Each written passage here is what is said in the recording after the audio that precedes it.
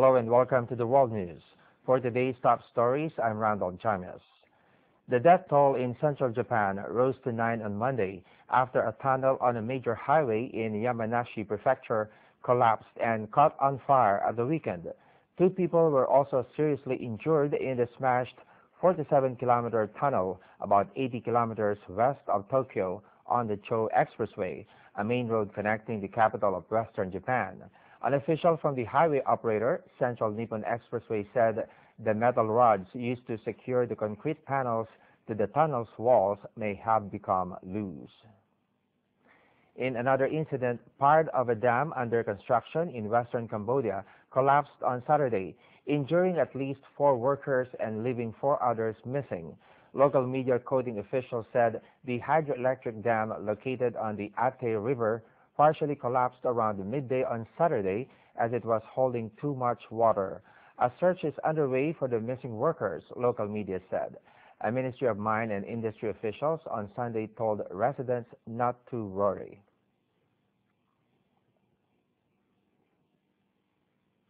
Meanwhile, an Indonesian designer and wood crafter has transformed a grassroots craft shop into a model of green, sustainable business practice. Sing-gih Susilo Kartono is the brains behind a company called Magno, which produces stylish handmade wooden radios, now in households all over the world. Let's find out more. One of the first things Indonesian businesswoman Indi Handono does when she gets to work is to switch on her Magno wooden radio. She says she admires the philosophy behind the design. The man responsible for the sustainable and stylish invention is Sing-gih Susilo Kartono. Kartono was looking to capitalize on his product design degree after finishing college. He says his hometown of Kandagan was being ruined by illegal logging, so he decided to stay and make a difference. Indonesia itu sangat dikenal sebagai negara penghasil kayu. Tapi konotasinya negatif karena Indonesia is notorious for illegal logging, which causes enormous damage to the forests. So I wanted to design and create a high-quality product made from wood that could be a global icon. Ikon desain dunia, di mana produk itu dibuat dari material kayu. In 2005, Kartono built his first radios, 80% of which were made of local timbers like ebony, pine and mahogany. And just 3 years later, he started giving back to the forest by planting thousands of seeds on a hill near his workshop. Dalam 1 tahun kita hanya menebang sekitar 80 pohon. In 1 year, we only use 80 trees, and those trees support our 35 staff. So one staff member only needs 2 trees, and now we're able to replant 10,000 trees in 1 year. 10.000 batang pohon tiap tahun. And as he'd hoped, Kartono's radios have become global symbols. 90% of his products are sold abroad, including in the USA, Europe and China. His local customers are also fiercely loyal. Di balik pembuatan satu radio ini, I'm interested in the story behind this radio. The design has a philosophy. I admire the creator. I really like the radio. Boleh dibilang jatuh cintalah dengan produk ini secara keseluruhan. A radio that is broadcasting a message of sustainability, beauty, and a smart green business philosophy. In other news, Japanese spend a lot of time and money preparing for earthquakes. It's part of life, but protecting people is the top priority.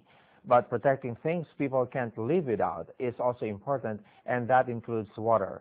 Engineers at the major Japanese machinery maker have gained the international attention for their new development.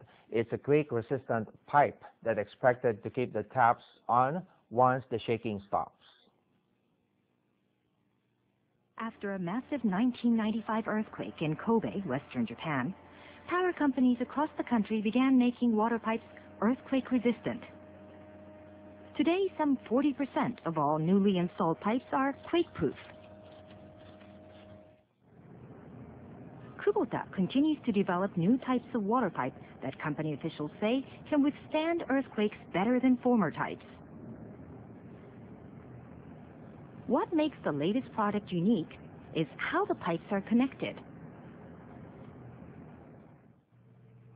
When an earthquake shakes the ground, the joints move flexibly. They don't just come apart. There are no gaps in these joints. so water doesn't leak either. Some parts of the joint expand, while other parts contract. The pipes form a kind of chain to absorb the impact of a tremor. The experiment confirmed that the 2-ton, 22-meter-long pipe was flexible. Los Angeles authorities are planning to begin using the water pipes on a test basis next year. This will be the first time that the product is used overseas. The type of Gen X pipe that you've shown us here in this demonstration, it's got some promising needs for us.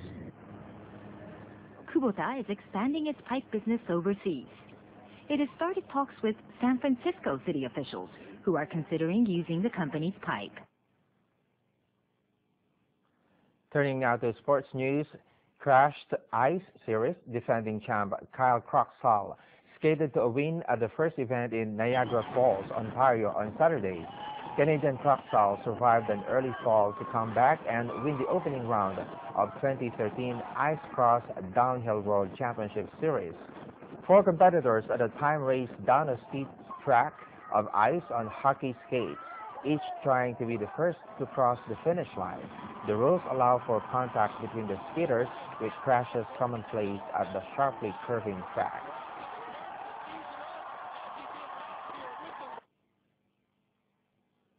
At a yacht sailing event, his record-breaking efforts of Friday may have already been surpassed, but Francois Gabart and his MACIF yacht were heading the Vendée Globe on Sunday. The Frenchman set a new mark for the longest distance traveled in 24 hours in an open 60 monohull on Friday, only to see fellow Vendée Globe racers Alex Thompson and Jean-Pierre Dick go better by Saturday. But Gabart had still moved up from 3rd to 1st over the weekend to lead Dick by around 4 knots. And in golf, Graham McDowell continued his love affair with California by winning for the first time in 2 years when he held off playing partner Keegan Bradley to clinch the World Challenge by 3 shots on Sunday. The Northern Irishman ended his 2012 campaign on a triumphant note as he closed with a 4-under par 68 to post a 17-under total of 271.